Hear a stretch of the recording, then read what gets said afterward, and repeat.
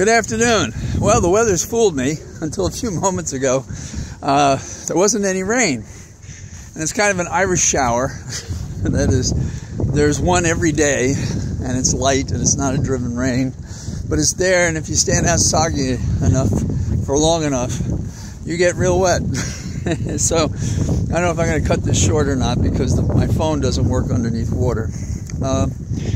There's a poll today that came out from ABC that we all have to pay attention to because it may be the last alarm we get before Trump becomes president. Now, let me say that again.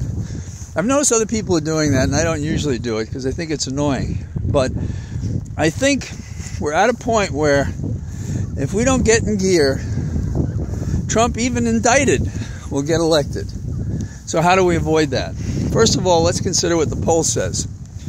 Americans doubt that Biden has sufficient mental acuity to do the job. Now, do you? No. Do I? No. But there's been a campaign against him, and it's a buzz, and it's in the air, and this stuff gets sticky, and then all of a sudden, you lack mental acuity. 63% have that question. They also say his support against leading Republican challengers is shakier. And what they're talking about is they're talking about Trump and DeSantis. That is a fire alarm like nothing else. Now, we've been talking about the policies of this administration, but what the poll tells us is that's not what the people are looking at. And you know, the question often in these elections, we got, oh, by the way, you hear that? We got some some sheep here. Maybe you can see one. Say hello. I don't know if you saw that or not. The people are looking at this as a referendum on Biden rather than a question of policy and direction. It's not a choice election right now. It's a referendum election.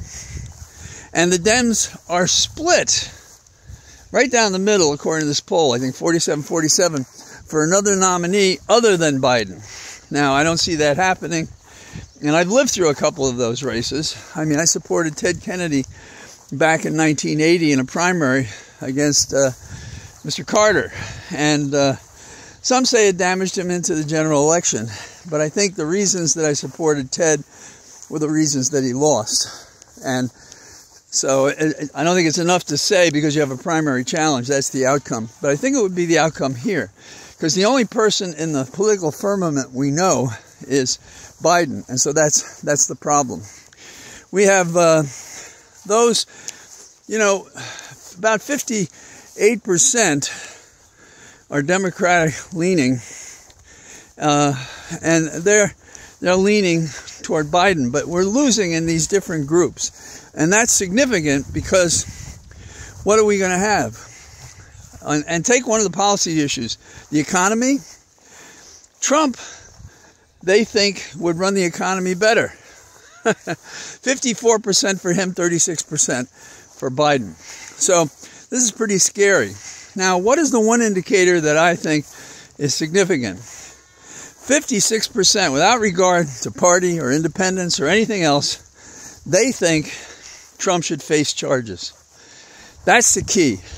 And how is that the key?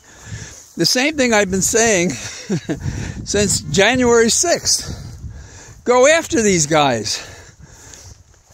What is the dead horse in the center of the room? It's Trump's crimes. The President of the United States and the Attorney General are doing nada, nothing about it. Bupkis. We have to act. Now, what would be a dramatic act to change this? Well, the way we could change it would be fire our Attorney General, who is a place saver at best. And you might say, who would we put in this place? Well, let's take people at their word. If Blackjack Smith is the real thing, make him the AG, have him continue to prosecute the case, and let's open up this son of a bitchin' case and go to town on the criminal who would be president instead of Biden. Well, it is raining a little bit more. Let me talk about Durbin. This satiny-voiced senator whom I respect and who's very smart and does his homework, is as much a victim as any politician is of going along, if you will, the established rule of thumb world.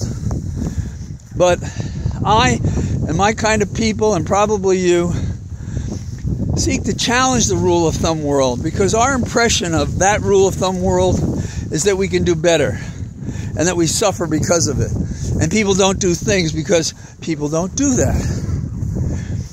Now, what is the particular issue? On the Talking Heads, he was talking about Thomas. And he was saying, well, you know, we could write an ethics law, but maybe the courts have to do that. And we could issue a subpoena, but maybe we can't under the separation of powers. Read the goddamn Constitution. What is impeachment if not a break in the separation of powers because one branch of the government is not doing their damn job? So I may succumb to the rain. And the shootings, bandit weapons, all this mealy-mouthed talk. One of us is going to be dead because these assholes won't pass a law because people are in their pockets so far up that they can't do anything. And another message is campaign against every Democrat for another Democrat who will actually represent us. Vote for no Republicans in any case, anywhere, for any office, including Justice of the Peace. They're a danger to our republic and we cannot withstand them.